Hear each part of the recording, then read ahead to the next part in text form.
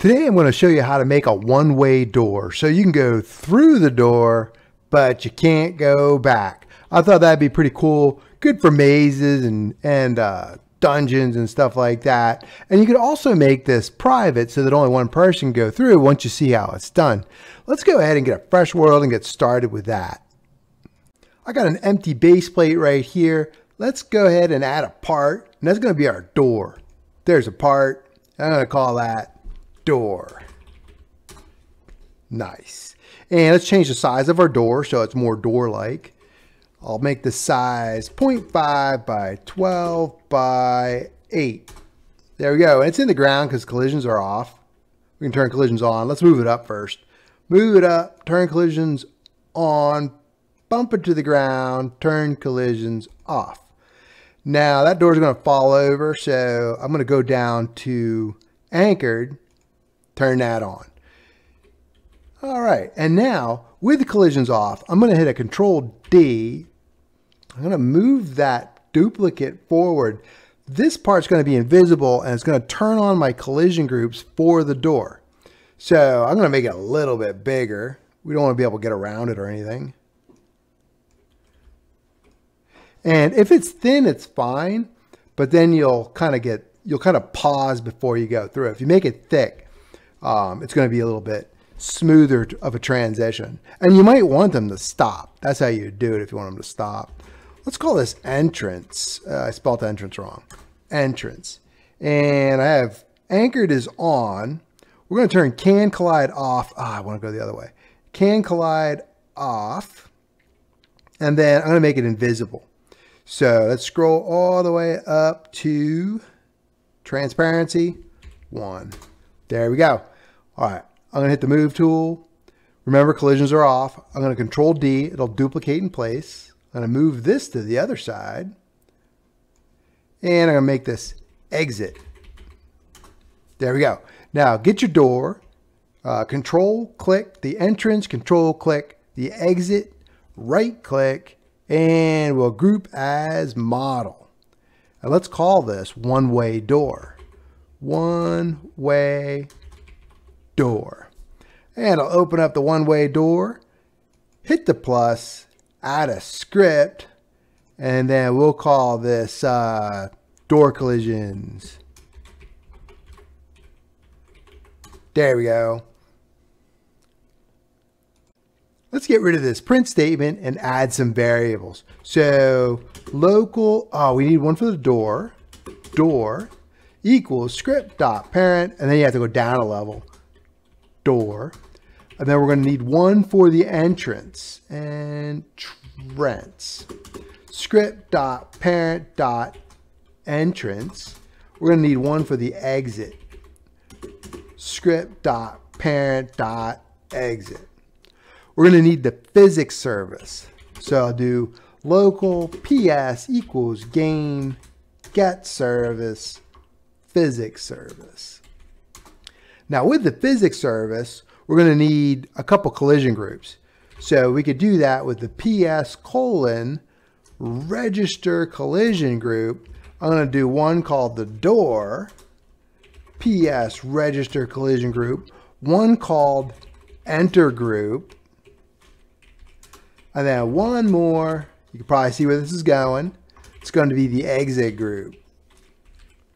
All right, so the door is going to be easy. We can assign that now. So the door dot collision group is going to be equal to door. So you're going to set it equal to that name right there. That collision group will be that name.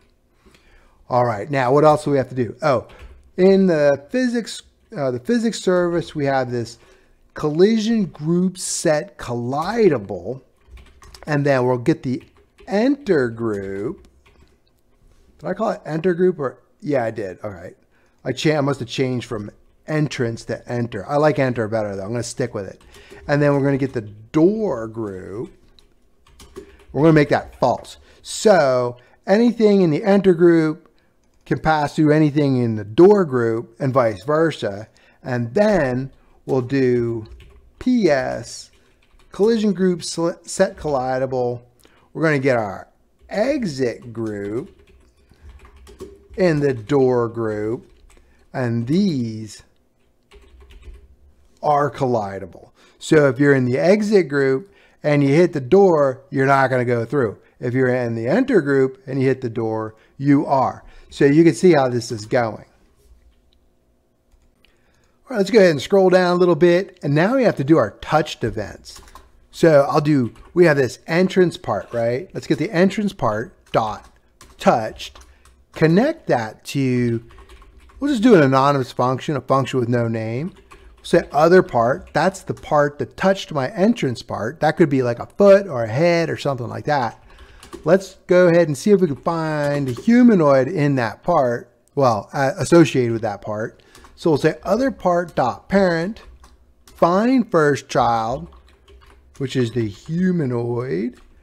So if that's a hand, the parent will be the character. Then we're going to look down to see if we could find a humanoid. Then we're going to know it's some sort of character. So we're not going to check for players. Zombies can go one way too, or whatever monster if they have a humanoid.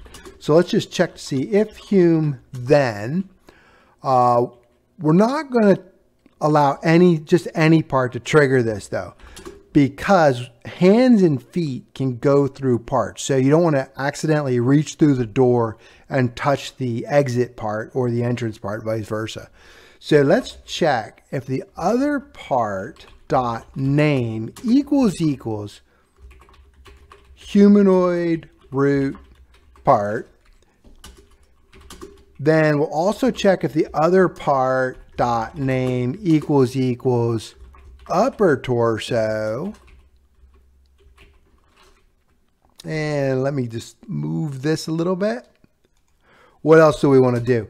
Let's check. Oh, it always adds that then. Let's get rid of the then. There we go. We'll do other part. Oh, it could be R6, right? Let's check for R6s too. Torso. And then R6's heads are also currently can collide is activated.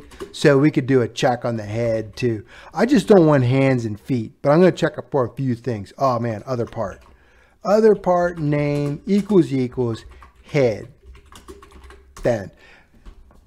Nice. This is just an extra check so you can't slip through by getting a hand through there or something like that. Then what I want to do is I want to get my set char collision group. So this is the entrance group, right? I'm going to pass in the character, which is the other part dot parent. And I'm also going to pass in the enter group name of the collision group. And that is going to set my character to the collision group for entering when he hits the entrance part. Now this, I'm going to cringe because it induces a lot of errors if you're not careful. I'm going to copy it and then Control V to paste it. And let's hope we don't mess up. I'm just going to scroll up a little bit. We have an exit part. Rest of the line looks good. That looks good. This all looks good. Exit. Right? That's what we call it. We call it the exit group. Exit group. All right, now we're done. So if you touch the exit group, once you pass through the door, you can no longer go through because the exit group and the door group collide. Let's try it out. Hopefully I got all my anchors on so they don't fall over. All right, we went through. Did you see how we paused a little bit though? We could make that entrance part a little thicker so that we don't pause. Oh, but he can't get through. Can you get through on the angle? You see how that hand, see that hand getting through? That's why I didn't allow the hand to be part of the whole process of changing the group. He went through pretty smoothly there. I don't think we have to make that thicker. All right, so that's pretty cool. That's one-way door. You can put a couple walls around there, and then if he's in a dungeon, he's trapped. He won't be able to get out.